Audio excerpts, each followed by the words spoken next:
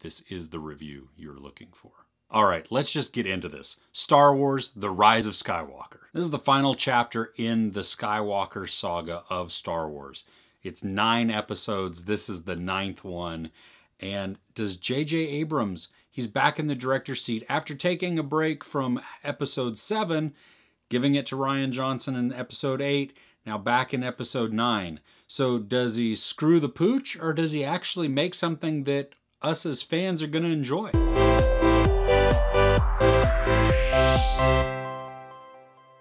I don't really think there's going to be any winning in this movie for J.J. Abrams, because people are going to be pissed at one thing or another within the film. Is it perfect? No, not at all. But it is fun. Now, the pace of the first third to maybe even half of the film, way too quick, especially for a Star Wars film. I mean, these movies, especially when you think about the first 3 episodes, episode 4, 5, and 6, they are slow, they are deliberate, they breathe, they just take their time at unveiling the story to really just draw us in. And in this, the action is just boom, boom, boom, just go, go, go, go, go. And the story is like that as well. And it felt rushed. And I wanted more time to breathe. I wanted the story to develop a little slower so that I could just become more invested in it. Especially because I'm coming off of episode 7 and episode 8. Now, both of those were kind of faster paced also when you take into consideration what Star Wars is as the previous films. But especially in this one, in that first third to half, I mean, it just jumped from scene to scene, action to action. Is it exciting? Yes, absolutely it is. But it's just still way too quick. Now, Leia, her character, I mean, Carrie Fisher died in 2016. So she's not even around to play her character. So they're using archival footage, archival audio, making her CGI. And for the most part, it was really good. The very beginning, when we first see Leia on screen, it's a little rough. And even the voice sounds just a little off. Now, I don't know why that is. Maybe that's just because of I'm seeing something that I know is not her, and so my mind is playing tricks, but it just felt just a tiny off. I mean, Carrie Fisher was a smoker for at least part of her life, and so she kind of had a little bit of a gravel to her voice. And the first couple of lines, or scenes even, with Leia on screen, she didn't have that. Her voice was just a little too clean. Maybe it was just cleaned up too much. I don't know exactly what it is, but that, just in that small bit, was a little off. The rest of the film, though, I loved her in it. I thought the CGI, everything that they're doing was really good, and it was super convincing. And honestly, I forgot that I was watching somebody who didn't exist anymore. There are a bunch of new worlds in this, and I loved it. I thought it was great. There is a scene at the very beginning of the film where something is happening, and so we get to see a bunch of worlds for very short periods of time, and that was kind of cool. It would have been awesome to see more of them, fly through them a little bit more, spend some time on them, whatever. But the planets that we do get to see and we do get to spend some time on, I liked them, and I enjoyed that aspect of it, because I don't remember in The Last Jedi, at least, other than the one gambling planet, I don't remember there being anything else other than them being in space. So it is nice to visit new worlds. I guess that means maybe for Star Tours at Disneyland or Disney World, they'll have some new planets as well. Here's hoping. John Boyega's Finn is still a confused character in this. I mean, I think he's been confused the entire time at what he really wants. Does he have a crush on Rey, or is it just the flavor of the week? And then what is exactly he's trying to go for? I mean, he defected from being a stormtrooper, so he wants to be a good guy. He kind of is a good guy, but I'm not sure that he really knows absolutely deep down everything that he wants to do, or even what his true motivation is. I do like, though, that he still continues to make the right decision, or at least the morally right decision. Even if it's not totally heroic all the time, he is trying to strive for that. We get more of Kylo and Rey in this, and I love them together. I love their interactions. Even if they're not actually physically together, just the interactions that are going back and forth. I mean, in Last Jedi, they introduced the Force Talk. At least that's what I'm going to call it. I don't know exactly what it was called, but where they're not in the same spot, but they're able to communicate and even eventually see each other by just using the Force.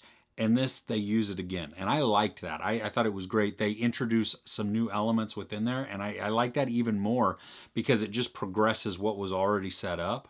And their interactions are just, they're a lot of fun. I mean, from the very beginning when we first find them together and something clicks with them, I liked it. And I am glad that it continued on in this movie. And just their story in general, I enjoy it. And I like that it still continues on. I mean, they have a contentious relationship, absolutely. In episode 8, they work together somewhat, but they don't go together at the end. And so I still like that tension that is built between them, and we get to feel that in episode 9. Oscar Isaac's Poe, still the man-child. I don't know how I feel about him still. I did not like him at all in Last Jedi, and he kind of has some of those elements still in episode 9. He throws a tantrum when he doesn't get his way. You know, he's hot-tempered. He just, I want to do it this way, or I want to do it this way, which also, though, sometimes can work in his favor. He grates me wrong a lot of the time. I do root for him in this. I did end up liking him, especially towards the end. He gets to make some choices, some decisions. He gets to step up, and I liked that, and I like that we get to see him step up, and it kind of is a redemption of his character, especially from episode 8. All right, the elephant in the room, the Emperor, Palpatine. We hear his laugh in the trailer. Well, I'm not going to tell you how that is in this. That's just a massive spoiler. I can tell you it is addressed, it is resolved, it makes sense, it's awesome. I really love that episode 9 has a story and a direction in mind. I don't feel like the first 2 episodes, 7 and 8 being the first 2 of this trilogy, that's all I'm talking about, that they really knew exactly where they were going. I felt like they were just kind of aimless a little bit, like, I think we're going to go this way. Here, we'll introduce some characters. Let's see what happens. And this one really had a purpose, and I felt it, and I loved it because it was driving me someplace, and I wanted to go there. Are there wonky moments in this film? Yes, there are. Like, for example, a character is left at a location and then appears at another location without really any explanation of how they got there or how they were able to procure something to get there. It just, well, we're here now. And it's like, no, when I saw that character reappear, it was like, no, that doesn't make any sense at all.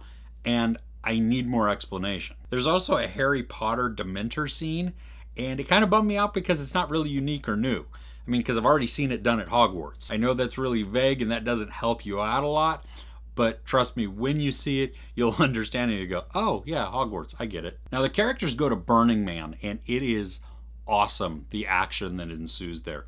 And there is an epic scene where all of us went, oh my gosh, because it just, everything that culminates and it happens and it climaxes right there. And that's not the climax of the film, but of this scene.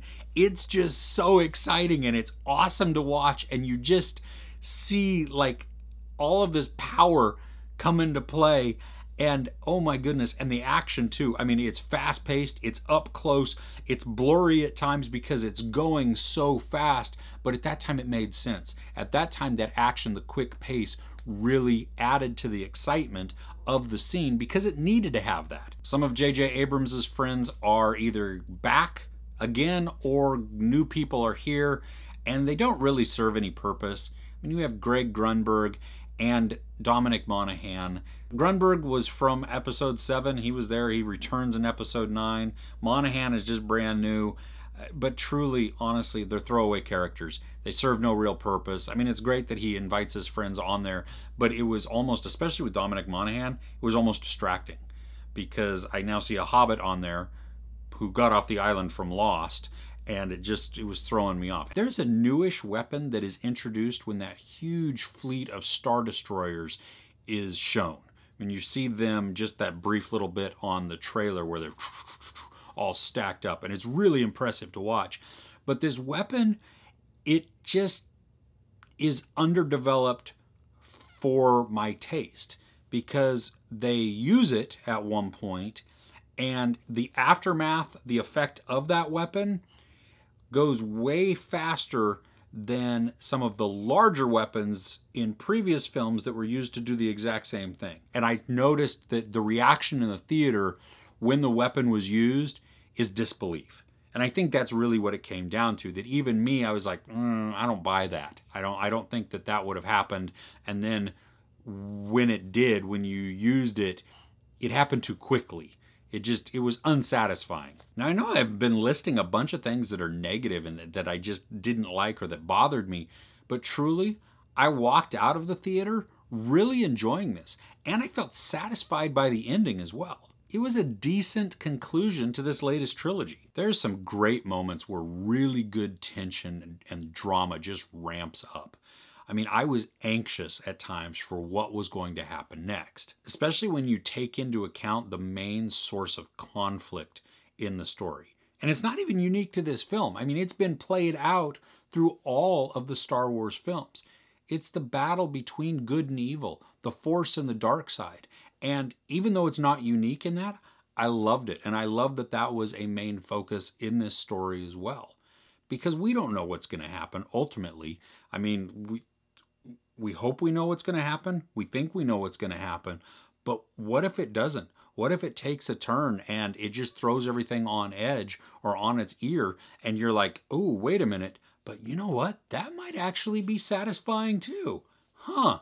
Well, see, I'm not going to tell you how it ends because it may just turn out exactly how you think it's going to turn out. And that could be completely different from what I thought it was going to turn out. Now, if you're a fan of The Mandalorian and you've seen Chapter 7 of that TV show, there is a very, very small part that was shown in that carries over into Episode 9 of the movie. And I loved it. I loved that they had that carryover, even though the time is drastically separated.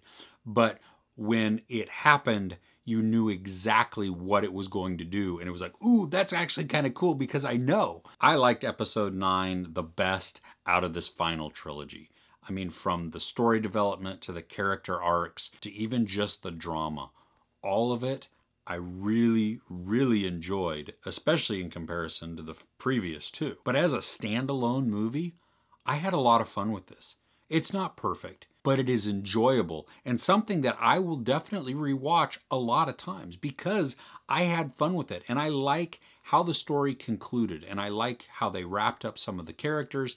And even though some of it may be a little cheesy, I felt that it was a good ending, that it was a good conclusion, that it paid respect to what George Lucas had created. There's no sex, nudity, or really even any profanity. There is a bunch of violence. I give Star Wars Episode 9, The Rise of Skywalker, 4 out of 5 couches. So what is your favorite film out of all 9? If that's too hard, because it might be, that's a tough choice there.